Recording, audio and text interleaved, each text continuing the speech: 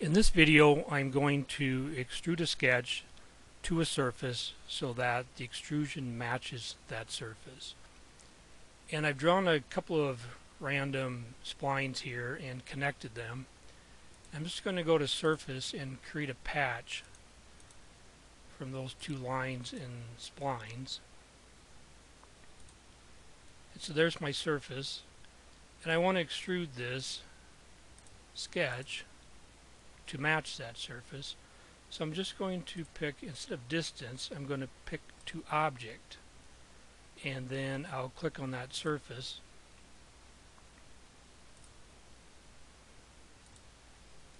and now it's extruded right up to match that surface. If I turn that off, you can see the block matches the curvature of that surface.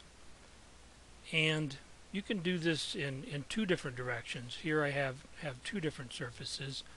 Again, I'm going to go to extrude, and I'm going to pick two-sided, and then to object, and I'll pick my first surface, and then I'm going to pick to object for the second direction.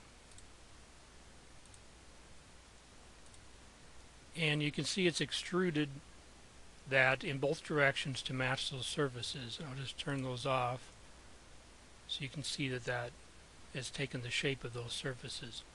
And it doesn't have to be extruded just to surfaces.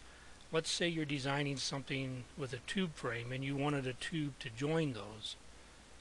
So again, go to extrude, and I'll pick the two sides,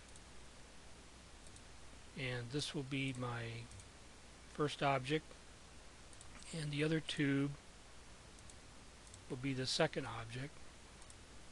And now I've joined those with a tube that matches that same profile and angle of the tubes.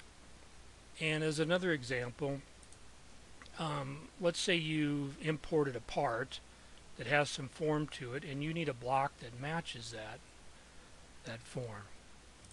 Then you can extrude right up to that imported part. Let's see. So I'm going to pick this body as the object.